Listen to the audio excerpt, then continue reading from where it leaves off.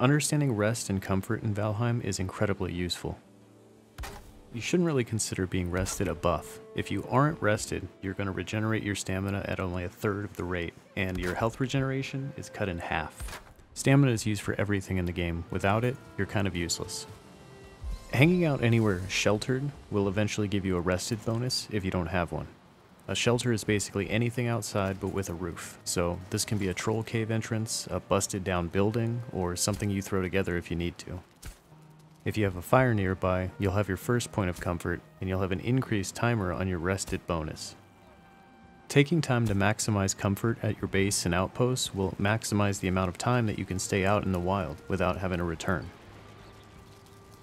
There are certain furniture items in-game that add to your comfort if you're standing within 10 meters of them. Each level of comfort you muster here is going to get you extra time in terms of your rested bonus.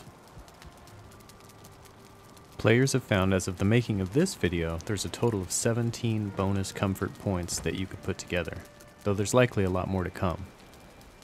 Don't miss out on some of the cheap investments you can make early game, like deer rugs for only 4 deer hide, or you can actually add 3 comfort with a table and a chair combination for just 10 fine wood.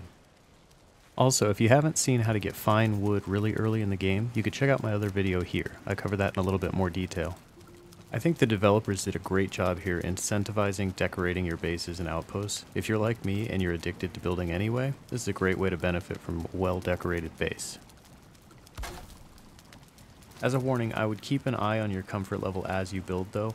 Sometimes it will bug out on you, it might go up or down, and you don't want to reduce your overall comfort level before you have to run out for more building materials.